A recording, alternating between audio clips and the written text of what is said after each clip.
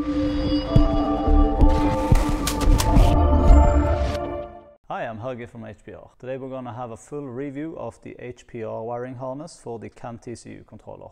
This wiring harness is suitable for all 8HP and DCT applications. We believe this is the most trouble-free and easy to use wiring harness on the market. Let me explain why.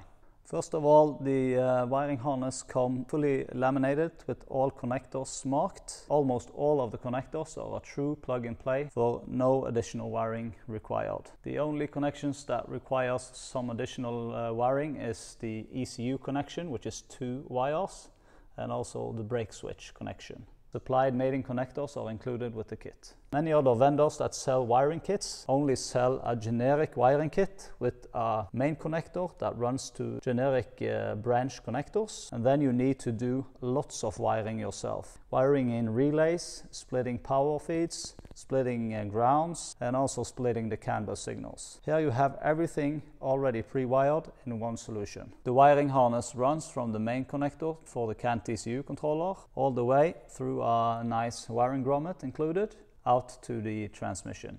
This will be wired by HPR according to your 8HP or DCT model. Now moving on to the power supply of things. This is connected with 2 relays and has add-on fuses. The reason we decided to install add-on fuses is that an add-on fuse is a better connection than a poor connection done by a hobbyist. If you decide to do a professional installation to a fuse box, you can just simply cut these off and do the termination yourself. Additionally, we have a reverse light output which is relayed as well together with the fuse on the relay here.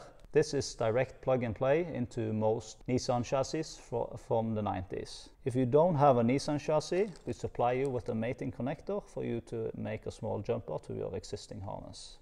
We also include a time delay relay into the power supply harness, as the CANTCU controller requires this for proper function. We decided to do it as a separate unit. If you have a PDM solution, you can simply cut the wires here and run them directly to the PDM.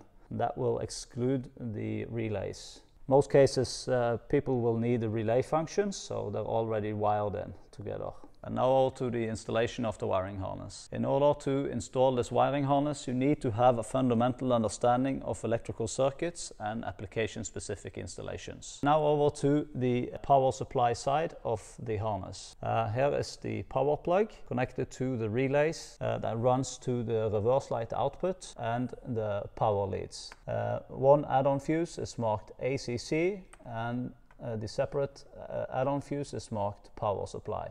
This goes to an always hot position in your fuse box, and this goes to position that is hot with the ACC powered on. The reverse light is fused with this fuse and can be connected directly to your chassis harness by the mating plug or directly if you have a Nissan chassis.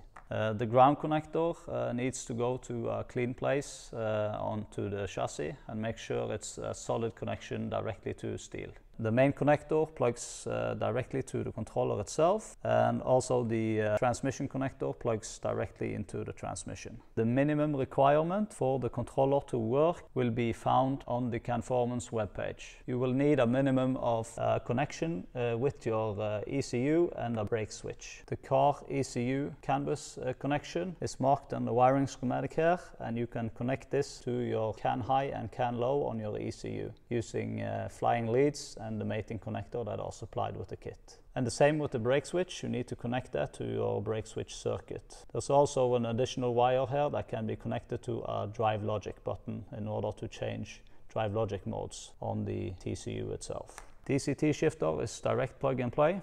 The pedals is also direct plug and play. If you have a custom application for your pedals, you can find the wiring schematics in the wiring diagram. It's 1 ground and 2 digital inputs wired on this.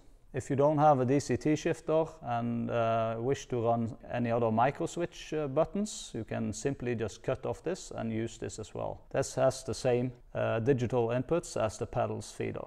The CAN display plugs directly into any CAN display, or if you have a custom CAN display, simply wire it according to the diagram here. The same with the CAN keypad, plugs directly into the Blink Marine CAN keypads. If you have a custom requirement, you can use the mating pin with the connectors and plug it according to the wiring diagram. And here you have the plug-and-play solution for the OEM shifter styles, also a direct plug-and-play. And finally the ODB connector, that's also plug-and-play. Here is an example of an installed setup on our demo rig here. Here you have the CAN performance controller, CAN keypad, and also the CAN display. This is just for display purposes, and all of these units should be installed inside the car. Once all the wiring inside the car has been performed, you have the wiring grommet, which is 2-inch. You can purchase our shifter mount plates that already have the cavity for our wiring grommet, which is really nice and convenient. And then you run the wiring directly through there into your transmission tunnel and onto your 8HP transmission. Here you'll see the harness connected directly with the sequential style shifter. And that's it, the easiest and most convenient wiring harness on the market. If you are buying the CAN TCU controller from us, you'll get a full 30% discount on the wiring harness. Go get your HPR harness right now.